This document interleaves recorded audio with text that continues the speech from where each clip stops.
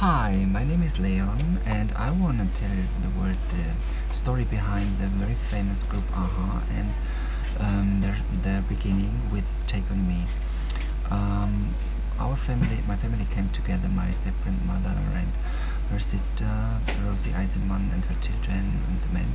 And they had a tourism business, maybe you know it already, and so I was very crazy in music since 1976, and I was very young and the youngest person on the table, but I have such a creative output, and this was so successful. And the beginning was divine, foreign, Thomas Anders, modern talking, simple minds, and they had the biggest things with my input. And so one day Jacob and OWI Eisenmann told me about a new band from Norway, and the Singer Morton said he had a special voice because he is able to do it very deep from the sound and very high. And I said okay. So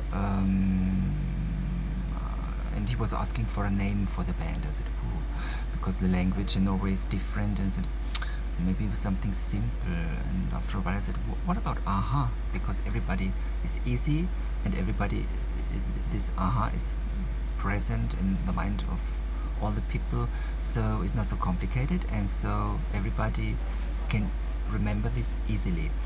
And for the beginning he should do a song, Take On Me, and I gave them the direction and said okay, and he should show his voice in this song from very deep to high, and I said they should bring him out with the single first because nobody knows them, and after this they have to create a video with a comic style where you can see the singer and in combination with picture from real life.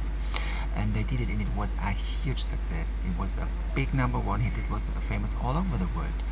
And because of his voice, I said maybe hunting high and low, because he was able to do that. And yes, I gave AHA the name and one of the biggest hits and the direction. So just to show the world how strong my creative power is. Bye bye. My name was Leon. See you later.